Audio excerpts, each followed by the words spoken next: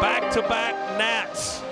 Perfection wears red and black tonight. 15-0, the Dogs have done it and won a second consecutive national title. Several teams have gone back-to-back in college football, but no modern-era program has had a three-peat. The Georgia Bulldogs are favored to do just that this season, despite having to replace several key players, including the most important piece, Stetson Bennett, finally out of eligibility, and Carson Beck, who committed to Georgia as a four-star 4 years ago, is his likely replacement. I don't think people give Carson enough credit for being a good athlete. He was a really good baseball player. He has great movement skills. While Georgia is once again the clear-cut number one, their number one contender has this year's top recruiting class. Alabama couldn't win it all, even with Bryce Young, so it's next man up in Tuscaloosa. But no one is certain who that next man will be. This is the biggest sign of vulnerability I've seen from Alabama in several years. You had two quarterbacks, four-star caliber or higher, that you handpicked, and you come out of spring and admit to yourself, we don't have either one of them as ready as we want to have them, to the point where we got to go get Notre Dame's backup quarterback. I can do this in my sleep. I can do this in my sleep. If you're looking for quarterback answers, look west. That's where Caleb Williams will begin his quest for back-to-back Heisman trophies. He's also the likely number one pick in next year's draft. But his main objective is trying to get his USC Trojans back to the pinnacle of the sport.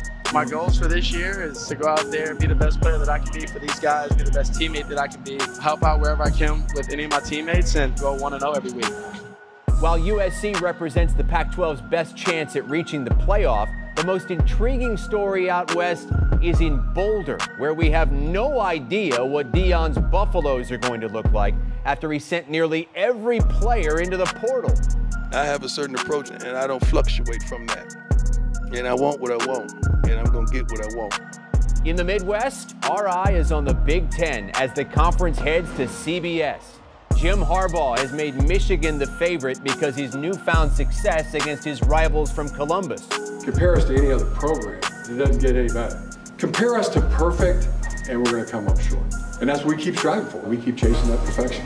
While Michigan-Ohio State might be the biggest game of the season, there are plenty of great non-conference clashes kicking things off.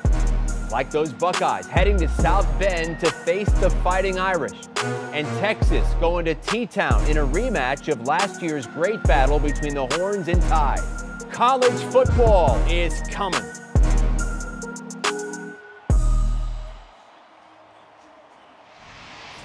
It sure is coming, Chris. Just 100 days away from the first full college football Saturday. We got the Dogs looking for a three-peat. Georgia with the best odds to win it all this season. Bama, Penn State, USC, Coach Prime, and Colorado. So many storylines, and we're wondering who is going to make it to the CFP this go-around. A couple of big matchups for week one on the slate. We got a neighboring state rivalry with South Carolina and North Carolina on neutral ground, so to speak, in Charlotte. Virginia and Tennessee, Ohio State and Indiana, a Big Ten matchup there, Middle Tennessee and Bama, and then West Virginia and Penn State.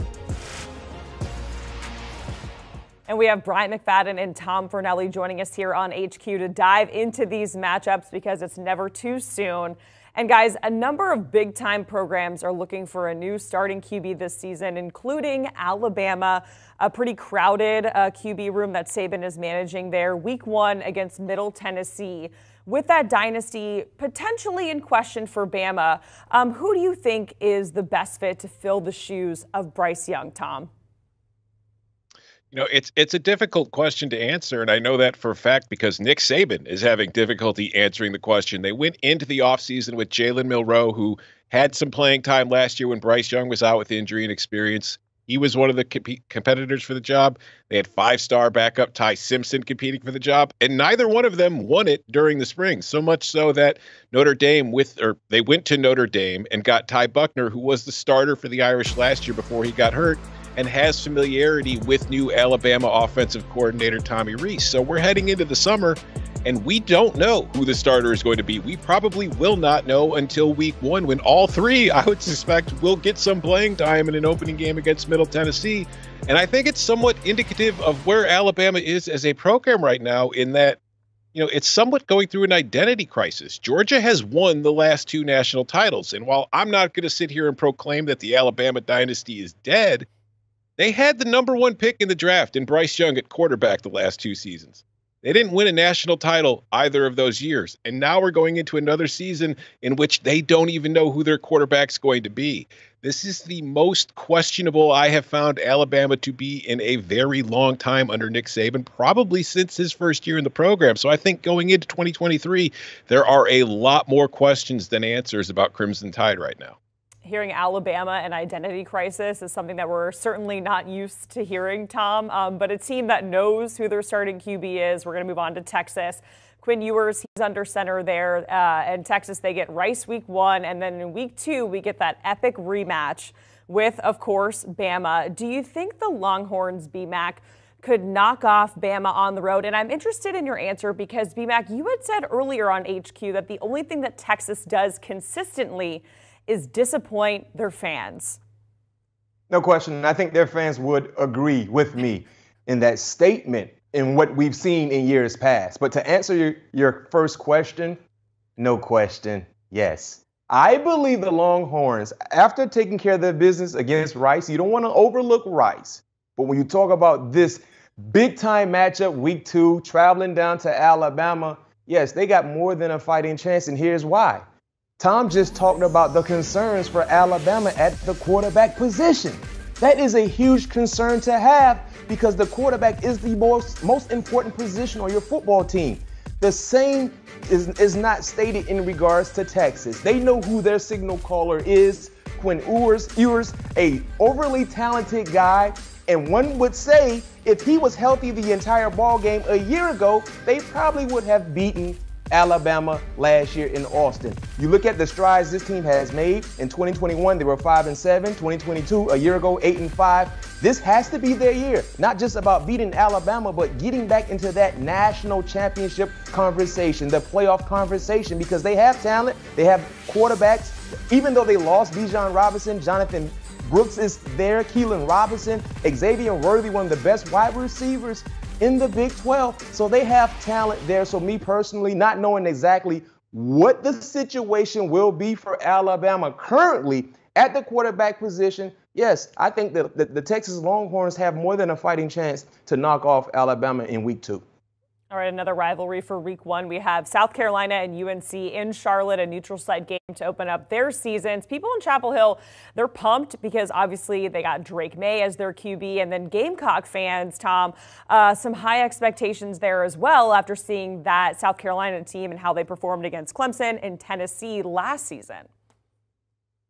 Yeah, this is a really important season for both of these programs in 2023, and I think having this game to start the year is a huge game for both of them that could kind of determine how the year is going to go. Starting with South Carolina, Shane Beamer's going into his 3rd season with the Gamecocks, won 7 games in year 1, improved to 8 wins last year.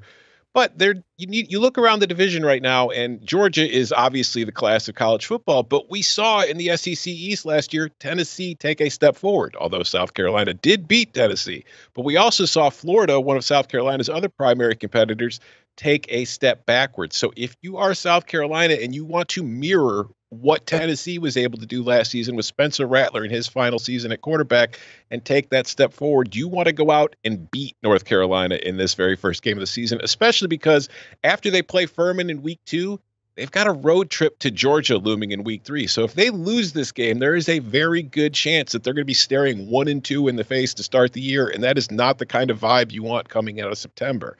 As for North Carolina, Mac Brown's been there for a few years. And honestly, I haven't really been all that impressed with what North Carolina has done since Mac Brown returned. When he's done very good on the recruiting trail. Originally, Sam Hartman, a highly rated quarterback, he was able to snatch from Florida State and bring to Chapel Hill. They didn't win a lot of games. They never won more than 8 games with him. They have Drake May now going into the season, and there were teams sniffing around him in the transfer portal during the offseason, but he stayed. But even with that, North Carolina won 9 games last year. Duke won 9 games last year. Mack Brown was not brought back to North Carolina to win as many games as Duke was, and he has what could possibly be the #1 quarterback in the country. I think it's Caleb Williams, but nobody would be shocked if Drake May is the first QB taking in the draft next spring. So for North Carolina, they've had the offense. They've had the quarterbacks. Can they figure out their defense? Can they win more games than 9? Can they compete for an ACC title? I think this will be a good litmus test against what I expect to be a solid SEC squad in week 1 that could give us a nice, glimpse of what the Tar Heels are going to be in 2023.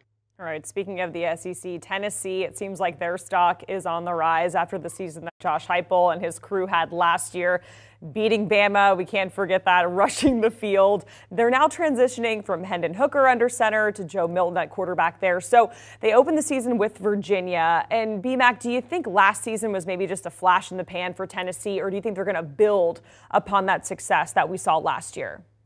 Well, Jacqueline, I think what we saw a year ago was clearly a surprise in regards to how fast they were able to get to the success they had last year. They beat LSU, they beat Florida, they beat Bama, they beat Clemson all in the same year.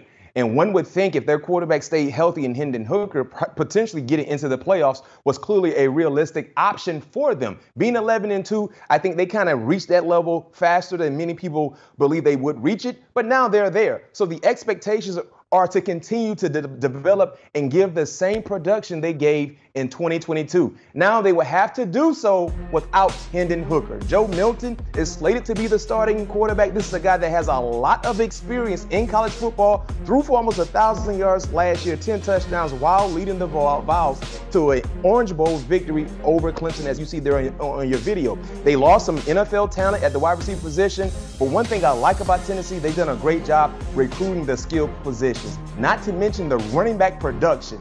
Get this, every productive runner from the backfield is returning. Over 2,000 yards of running production along with 29 rushing touchdowns that they will have the luxury of returning in the backfield behind Joe Milton. So yes, the expectations should be extremely high. When you look at the SEC East, yes, it's about Georgia, but then everything else is watered down in regards to consistency and production. So you have to like the likes of the Vols being able to be competitive in the SEC, especially in the East, to really find a way to get double-digit wins, most importantly, and find a way also to get into that playoff conversation. And going from the SEC to the Big Ten, Drew Allar, he's going to make his first start for Penn State as their quarterback against West Virginia. Tom, how much of a contender do you think the Nittany Lions are in the Big Ten with Allar under center there? I mean, I think this is a debut Penn State fans been waiting years for. They've been sitting at Drew Allar, sitting on the bench, wondering why can't we put our 5-star on the field to see what happens? But I think that with Allar, I don't want to disrespect Sean Clifford, because I think Sean Clifford was somebody who never quite got as much respect as he deserved. He was a 5th-round pick of the Green Bay Packers for a reason. The guy can play quarterback. But when you watched Penn State's offense, even with him, there just seemed to be a cap on what they were able to do, and they weren't the most prolific passing attack around. And when you look at what Ohio State has been doing in the Big Ten East for years with its passing attack, you look at the steps forward Michigan has taken in the last couple of years, winning the division and winning the conference, Penn State's kind of felt a little stuck in the mud. But I do think with Drew Allar, who is the most talented quarterback Penn State has had in a long time, this is a team that when you combine it with their defense, which is once again going to be one of the best units in that conference, can compete with Ohio State, can compete with Michigan. Will they win the division? I don't know. It's tough to beat both of those teams, but I do think they're going to be more competitive this year than we've seen them in recent seasons. And I think Allar is a big reason why, because they can do things in the passing game with him that they just weren't able to do with Sean Clifford. No quarterback from Penn State has finished in the top 3 of yards per game passing since the 2017 season. That was Trace McSorley. That was also the last year Ohio State had J.T. Barrett at quarterback before we went to the Justin Fields, C.J. Stroud era, of which we've seen that offense really take a step forward. This could be a year where Drew Allar is the most prolific passer in the conference, and if that is the case, Penn State will be competing for a Big East title. So it's going to be a very interesting thing to watch with the Nittany Lions. All right, let's talk about Ohio State entering this season maybe with a little bit of a chip on their shoulder, looking to avenge the losses to Michigan and Georgia at the end of the season. And BMAC, they're jumping right into Big Ten play in Week 1 with Indiana. What are your expectations for the Buckeyes? Well, once again, I expect to see a team that will dominate within their conference. And the biggest question mark for them is Michigan, a team that has had the upper hand on Ohio State. But outside of their schedule and questioning their schedule, I think you have to figure out what's going to happen at the quarterback position, right? No longer C.J. Stroud is there. You have Kyle McCord and Devin Brown. But get this, on an average, right? On an average, the 3 new Buckeye starting quarterbacks since Ryan Day arrived in 2017 have completed at least 70% of their passes, thrown for over 4,000 yards, 45 touchdowns. That has been the known, that has been the consistent, those have been the consistent numbers for the new starting quarterbacks that have replaced the previous guy. So no pressure on Kyle, no pressure on Devin, but that's just the standard. That has been the standard when you talk about seeing the likes of Dwayne Haskins, seeing the likes of Justin Fields, and most recently, C.J. Stroud. When those guys jumped into the saddle as a starting quarterback, over 4,000 yards, 40-plus touchdowns, completing 70% of their passes. That has been the theme for the new starting quarterbacks under Ryan Day. So one would think we will see similar-like numbers from either Kyle or Devin, whoever is the starting quarterback week 1, but that has been the standard. And get this, they have no lack of talent when it comes to the wide receivers. So whoever the new quarterback is, they will have the luxury of throwing to 2 of the best wide receivers in college football, not to mention you talk about the running game, getting Henderson back and Mayan Williams back as well. You have to figure out what will happen at the offensive line positions with replacing 3 big-time starters from a year ago on that unit, but they have talent. So my expectation for Ohio State, taking care of their business in the Big Ten, and of course, finding a way to get over that hurdle that has really hampered them over the last 2 years in the Wolverines.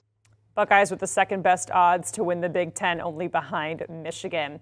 All right, we're going to talk about Bo Nix and Oregon. They're looking for a better week 1 this season than last season. We all remember the Ducks just getting absolutely just dominated by Georgia last season. It was, 49-3. What's your level of confidence in this Oregon team, Tom? Well, I will say week 1 is a lot simpler. Going from Georgia to open the season to Portland State, slight different in schedule, probably better off because this is an Oregon team that I do expect will compete for the Pac-12, and I think this is a huge year for Bo Nix.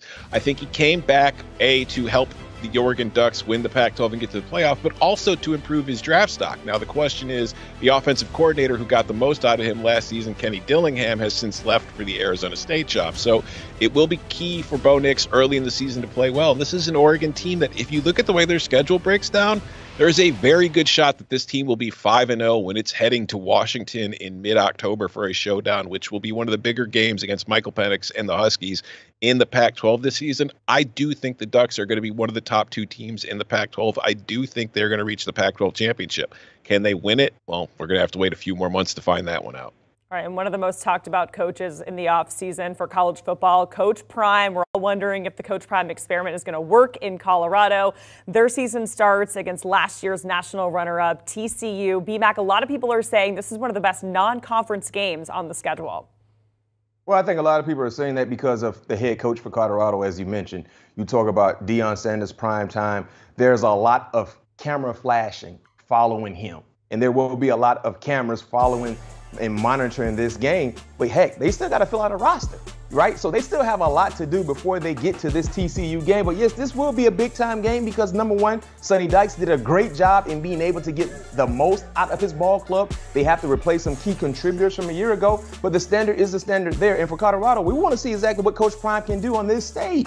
We want to see exactly will his guys be as successful as his former players were at Jackson State. So this is a big opportunity for Colorado and Deion Sanders. This is another big opportunity for Sonny Dykes and his ball club to be able to showcase and show the college world that, we're here to stay.